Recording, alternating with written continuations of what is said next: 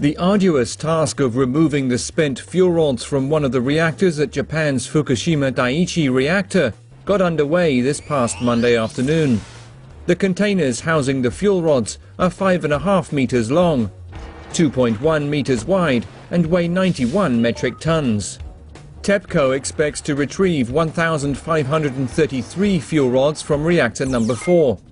The rods themselves are 4 meters long and 1 inch in diameter.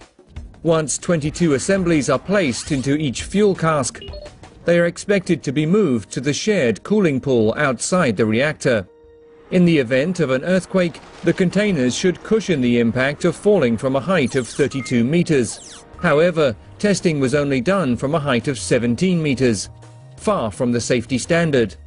According to Tepco, the boundaries of the damaged plant could be exposed to as much as 5.3 sieverts of radiation, should the housing become damaged.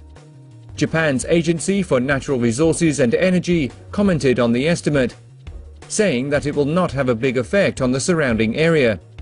However, there are considerable concerns about the complicated decommissioning process, which may prove to be longer due to debris and rubble in the cooling tanks.